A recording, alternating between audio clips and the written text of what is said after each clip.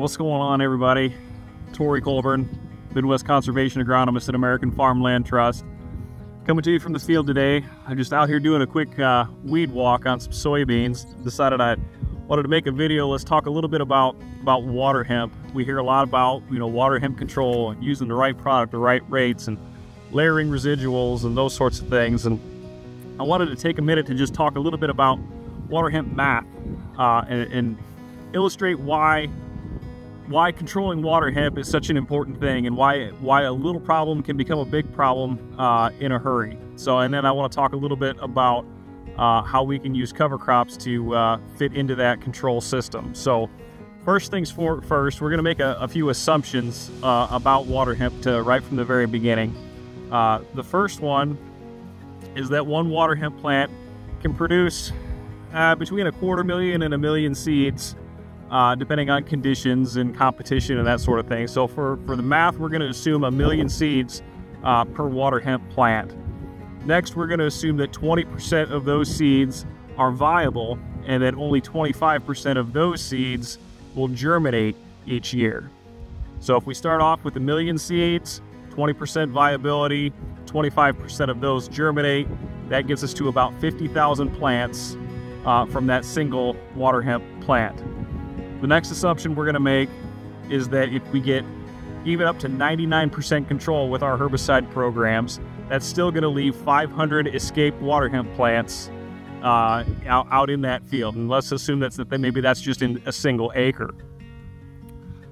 Next, we got to remember water hemp is a dioecious species. That means it has males and females. So let's assume that 50% of the population is male and 50% of the population is female. That leaves us with 250 plants. Now let's say each of those plants produces another 1 million seeds apiece. That means next year we've got 250 million seeds that have gone back to the seed bank. Next year that'll translate to 12.5 million plants, and 99% control of those will still leave us 125,000 plants uncontrolled.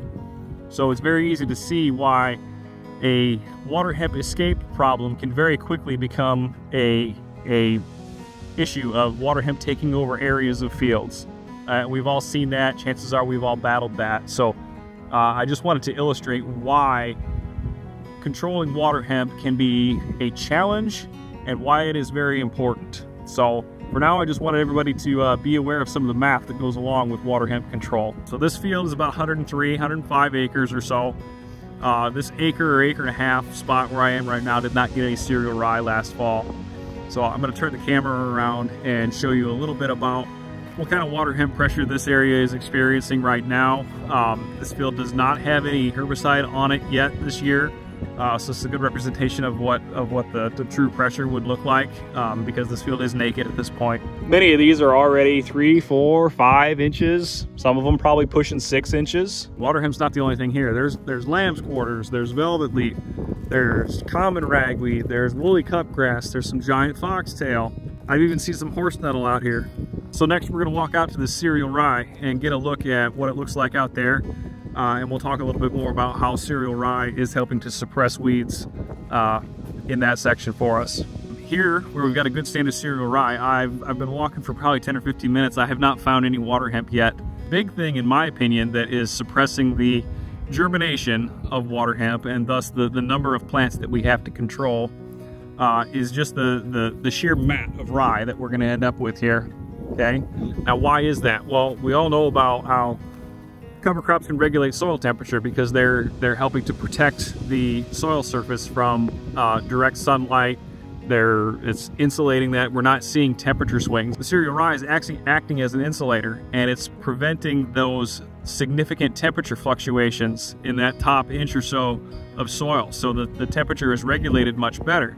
So the water hemp seed, most of that is going to germinate in the top 1/4 to 1/2 inch of soil. And if it's not experiencing those temperature fluctuations, it's fooling it into thinking that it's buried deeper in the soil profile. And if it's buried deeper in the soil profile, it's biologically being triggered not to germinate because it says, well, I'm too deep in the soil profile. I don't have a chance this year. I have to wait till I can be brought to the surface.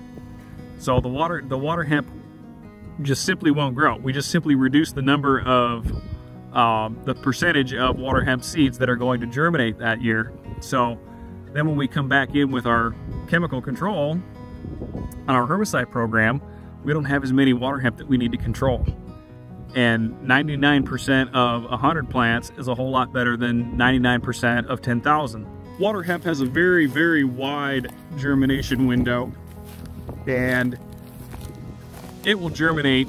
This is spring, this is the end of May. We've got plenty of water hemp out there already, but it has a very wide germination window. It'll germinate clear up through mid, late August, even early September, depending on your location, maybe even a little later than that. So that's the other thing. Our chemical control programs, what do we hear? We get, 21 days of residual activity, maybe a month, in good conditions. This cereal rye, when it's laid down and when we've got a good mat, that's going to give us essentially season long. This rye will probably decompose by late September, but it's going to be there when we need it the most. It's going to be conserving moisture, it's going to be holding on to soil, and it's going to be suppressing weeds for us clear up into mid to late August. Again, be adaptive, be intentional, but remember that cereal rye and cover crops in general can perform a valuable function in weed control for us. So, thank you.